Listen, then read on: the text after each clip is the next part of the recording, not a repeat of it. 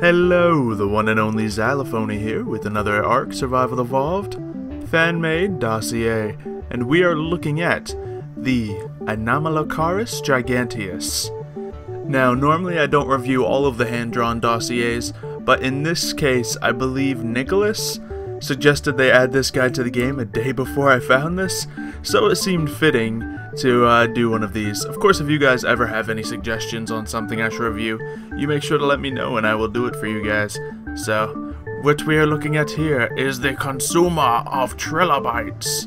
As you can see in the size comparison up at the top, it is quite large, you know, bigger than a human, up to 2 meters long it says, so it's definitely appearing to be threatening. However, the idea is these guys are not aggressive. It says they are a carnivore, but a specialized carnivore because they only are aggressive towards trilobites. They're passive to everyone else. In the wild, Anomalocarus giganteus is a very strange creature that lives in the ocean around the island with a voracious appetite. So, it's not going to eat humans, but it's going to eat every single trilobite in sight. Now, let's think about this. The trilobites are all around. Now, they have a lot of chitin, and they also drop meat, oil, and pearls. Now, imagine having something farming that. That sounds pretty good to me. Normally, I just take my Spinosaurus Poseidon out there, start chomping on the trilobites and get all that supplies, just because it's that good. But if this guy's gonna hunt it on his own, especially in a scenario like the lagoon I have, that would be pretty beautiful.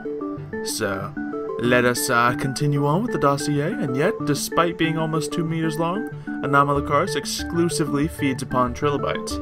However, when attacked, Anomalocarus will defend itself. And when domesticated, as it hunts trilobites, many tribes use Anomalocarus by letting them wander around. This way, tribes can harvest good amounts of pearl and oils. Anomalocarus uses its claws to crush and destroy the trilobite shells, keeping the meat to itself, and it gives the rest to the tribe. Alright, so it makes plenty of sense. This guy is going to be your AFK gatherer of trilobites. Now, they are such a good resource, it sounds like a really good thing to have. Now, obviously, if you have this guy wandering out in the water with no protection, he's not that big, and there's a lot of very dangerous things in the water, like megalodons, so it may be dangerous to have them wandering around, but in a closed-off scenario, or a scenario where you have your own defenses around, like your own megalodons or something, this would be very efficient.